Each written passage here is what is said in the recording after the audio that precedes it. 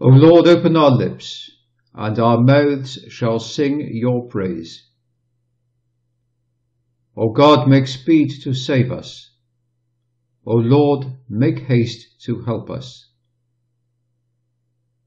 Glory be to the Father, and to the Son, and to the Holy Spirit, as it was in the beginning, is now, and ever shall be, world without end. Amen. Let us praise the Lord. The Lord's name be praised. I believe in one God, the Father Almighty, maker of heaven and earth, of all things visible and invisible. I believe in one Lord Jesus Christ, the only begotten Son of God, born of the Father before all ages. God from God, light from light, true God from true God, begotten, not made, being of one substance with the Father. Through him all things were made. For us men and for our salvation he came down from heaven, and by the Holy Spirit was incarnate of the Virgin Mary, and became man. For our sake he was crucified under Pontius Pilate. He suffered death and was buried, and rose again on the third day in accordance with the Scriptures. He ascended into heaven and is seated at the right hand of the Father. He will come again in glory to judge the living and the dead, and his kingdom will have no end. I believe in the Holy Spirit, the Lord, the giver of life, who proceeds from the Father, who with the Father and the Son is adored and glorified, who has spoken through the prophets. I believe in one holy, Catholic and Apostolic Church. I confess one baptism for the forgiveness of sins, and I look forward to the resurrection of the dead and the life of the world to come. Amen. The Lord be with you, and also with you. Let us pray. Lord, have mercy upon us. Christ, have mercy upon us. Lord, have mercy upon us. Our Father in heaven, holy is your name. Your kingdom come. Your will be done on earth as it is in heaven. Give us today our daily bread, and forgive us our trespasses, as we forgive those who trespass against us. Do not allow us to fall into temptation, but deliver us from every evil. Amen. O Lord, have mercy upon us, and grant us your salvation. Bless your ministers with righteousness, and make your chosen people joyful. O Lord, save your people, and bless your inheritance. Give peace in our time, O Lord, because there is none other that fights for us, but only you, O God. O God, make clean our hearts within us. Do not take your Holy Spirit from us.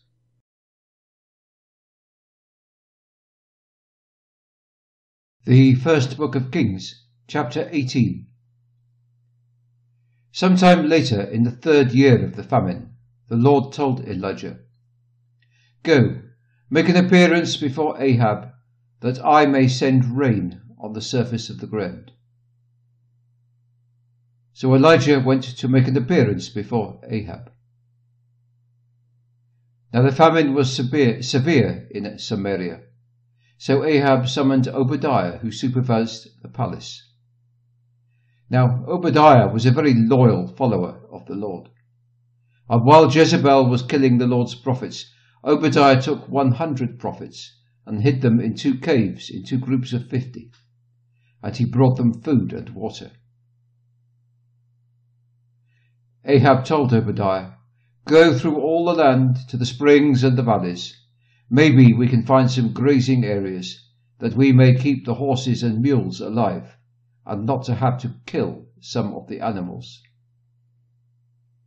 They divided up the land between them. Ahab went one way, and Obadiah went the other. As Obadiah was travelling along, Elijah met him, and when he recognized him, he fell face down on the ground and said, "Is it really you, my master, Elijah?" He replied, "Yes. Go, tell your master, Elijah is back."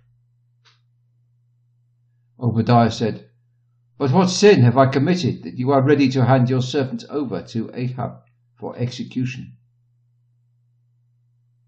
"As certainly as the Lord your God lives, my master has sent to every nation and kingdom in an effort to find you. When they say, 'He is not here,' he makes them swear an oath that they could not find you. And now you say, 'Go and say to your master, Elijah is back.' But when I leave you, the Lord's Spirit will carry you away, so I will not be able to find you. If I go and tell Ahab I've seen you, he won't be able to find you, and he will kill me. And that would not be fair, because your servant has been a loyal follower of the Lord since my youth. Certainly my master is aware of what I did when Jezebel was killing the Lord's prophets. I hid 100 of the Lord's prophets in 2 caves, in 2 groups of 50, and I took them food and water. Now you say, 'Go, tell your master, Elijah is back.' But he will kill me." But Elijah said, "As certainly as the Lord who rules over all lives, whom I serve, I will make an appearance before him today."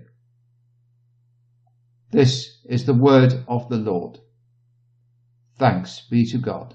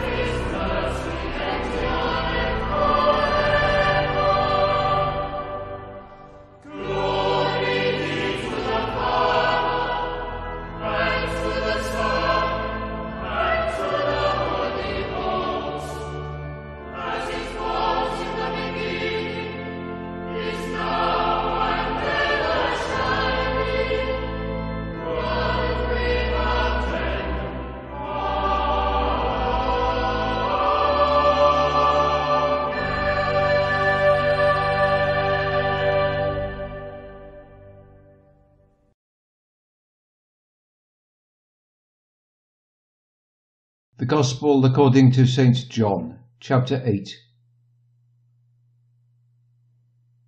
Then Jesus said to those Judeans who had believed him, "If you continue to follow my teaching, you are truly my disciples, and you will know the truth, and the truth will set you free."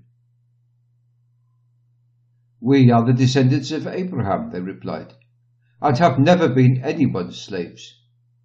How can you say you will become free?" Jesus answered them, "I tell you the solemn truth, everyone who practices sin is a slave of sin. The slave does not remain in the family forever, but the Son remains forever. So if the Son sets you free, you will truly be free. I know that you are Abraham's descendants, but you want to kill me because my teaching makes no progress amongst you. I am telling you the things that I have seen while I have been with the Father. As far as you are concerned, practice the things you have heard from the Father." They answered, "Abraham is our father." Jesus replied, "If you are Abraham's children, you would be doing the deeds of Abraham. But now you are trying to kill me, a man who has told you the truth I heard from God. Abraham did not do this. You people are doing the deeds of your father."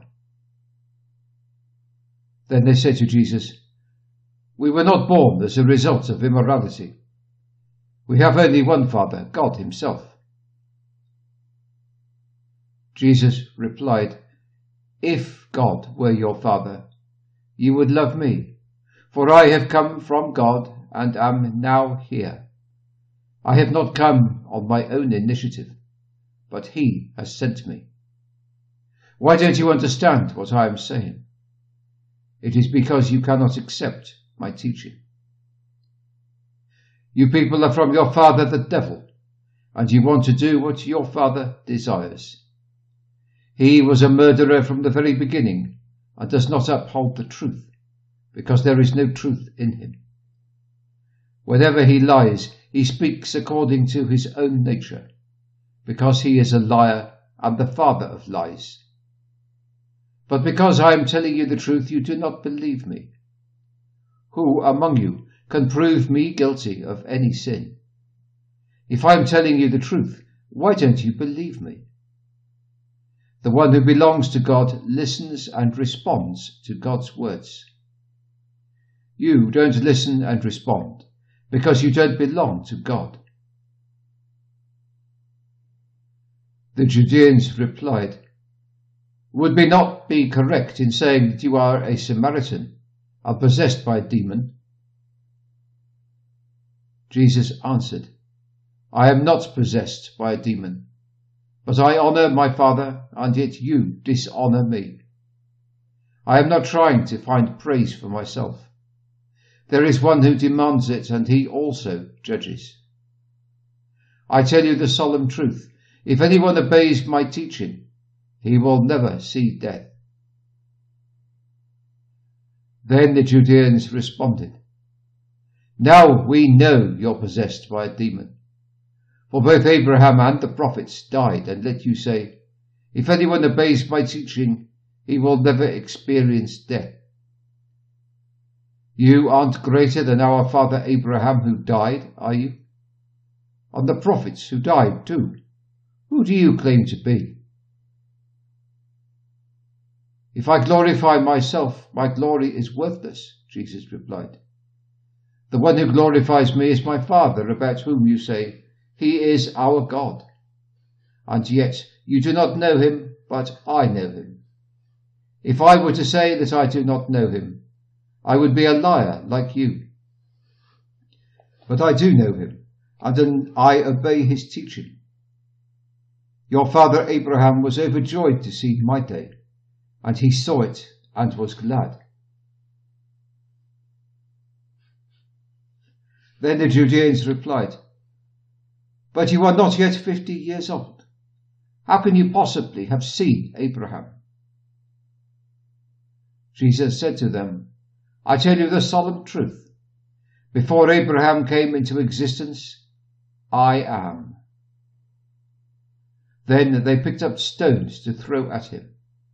But Jesus hid himself from them and went out from the temple area. This is the word of the Lord. Thanks be to God.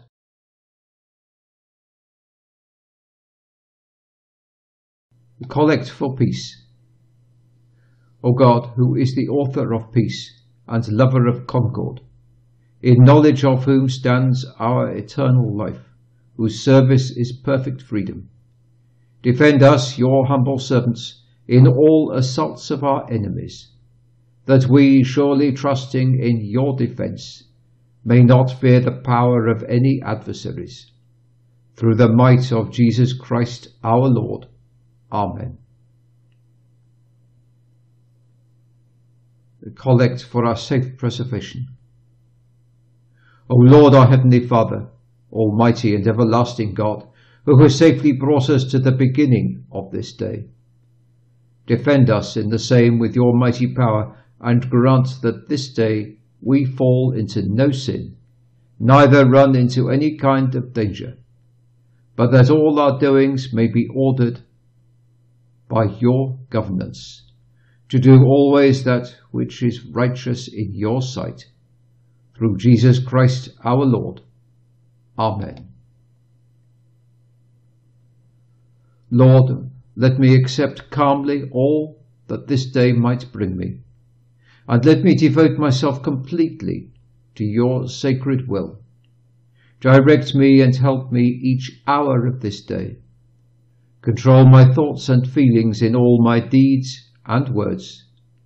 When unpredictable circumstances arise, do not let me forget that everything comes from you. Lord Jesus, Son of God, it is better not to live than to live without you. I thank you, God, for the gift of this new day, and for all the good deeds you will help me do today. Holy Spirit, help me to dedicate this day to my Lord and Saviour. Teach me to be just toward my brother and sister, never to provoke wrath or cause sorrow. Control my will and teach me to pray, to believe, to hope, to suffer, to forgive and to love. Amen. We pray for the work of your faithful servants throughout the world, Lord. Lord, in your mercy, hear our prayer. May the grace of our Lord Jesus Christ, the love of God, and the fellowship of the Holy Spirit be with us all today and forevermore. Amen.